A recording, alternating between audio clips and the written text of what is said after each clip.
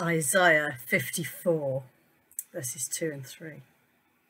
Enlarge the place of your tent, stretch your tent curtains wide, do not hold back, lengthen your cords, strengthen your stakes, for you will spread out to the right and to the left, your descendants will dispossess nations and settle in their desolate cities.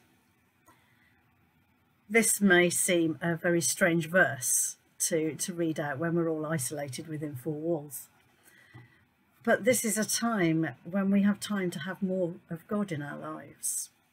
It's a time when we are being stretched beyond what we've taken for granted. This is a time when I believe that God is wanting to redefine our lives, wanting to expand our tent pegs beyond our limitations.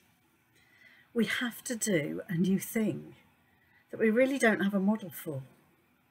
We can no longer settle for comfort, but we must push forward for more.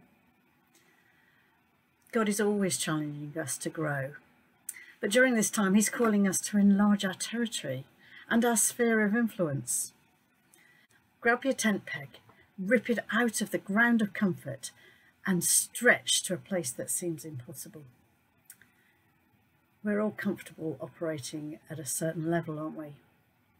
It's usually a place that doesn't require us to take risk. This time is different. God is calling us out into the deep to take risk. Not risk that will endanger our lives, we must stay at home, but risk that will enable us to share what God has given us so freely. All of us have friends and family who do not know Jesus. Now is the time for us to step out of our comfort zone. We're already out of the boat. Let's trust God more fully in this time and embrace what he's set up for us now.